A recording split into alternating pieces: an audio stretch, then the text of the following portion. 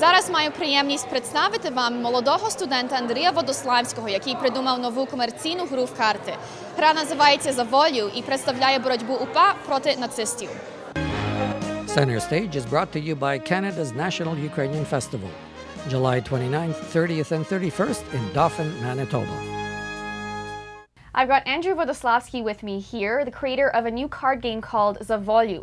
Andrew, thanks so much for meeting up with us today. Thank you. So tell me a little bit about the game. What is it all about? Well, the concept of the game is that each person has a deck of cards, and each of the decks of cards represents either the Ukrainian Insurgent Army, UPA, or the German Army, Wehrmacht. So it's World War II related, right? That's right, yeah. So it's sort of like a war game, you would say?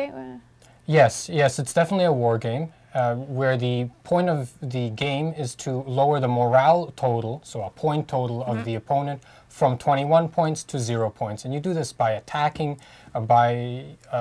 with agents, by using all sorts of interesting strategies. Now, what's the purpose of the game? Is it just to have fun, or did you have some other things in mind when you were putting it together? Well, there certainly was an educational aspect that I considered. I was approached a couple of years ago by a teacher that asked whether I have any teaching aids or whether I'm going to develop any teaching aids to do with UPA that might be fun for the kids in her school. And I answered that I did have, in fact, a very preliminary design of this game at that time. And that proved to me that there was a market for educational games as well. So it sort of teaches people who play this game about some history, World War II related history with UPA, things like that, and also language, I guess, because it is in Ukrainian, right? Yes, that's right. The game is in Ukrainian. There are a couple of important educational aspects to the game. First, it teaches about the existence of the Ukrainian Insurgent Army, something that not everyone is completely aware of. It teaches that the UPA fought against Germany, especially in this context, as well as others. It is in Ukrainian, so it definitely develops vocabulary. And then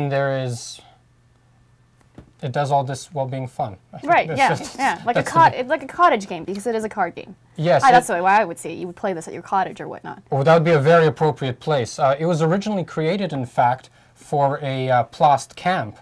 So a summer camp, and when it's raining outside, clearly you can't do all the regular activities that are in the program. So I developed this game, or the predecessor of this game, in order to take that time up while being productive in the same time. So you were bored at a plast weekend, and you thought, why don't we try to make up a game to play? More or less, yes. Okay. So is that, when you came up with that idea, how did you go from, I don't know if you kind of took pieces of paper and you drew things on them. How did you get from there to, this beautiful game that you have now? Well, it certainly was a long and detailed and involved process. I began with the text on the cards. I thought, well, what do I want each card to do? So after I've created at least a general framework of how a game might function, I created cards on pieces of paper, just scratch notes on what the card should be doing, and I put those in little plastic sleeves that are specially meant for these kind of cards. And then I played with some of my friends. So at this point there were no images. And I did that for a couple of years, on and off. And then the day came that I said, I am ready to commission the art. And I approached several art companies and a couple of layout people, and I was able to create the artwork with the help of these individuals. And where is this made, these cards? The cards are printed in Ukraine, in Lviv in particular, yes. How difficult was that? Because I know I've heard everywhere that the game industry is so difficult to get into.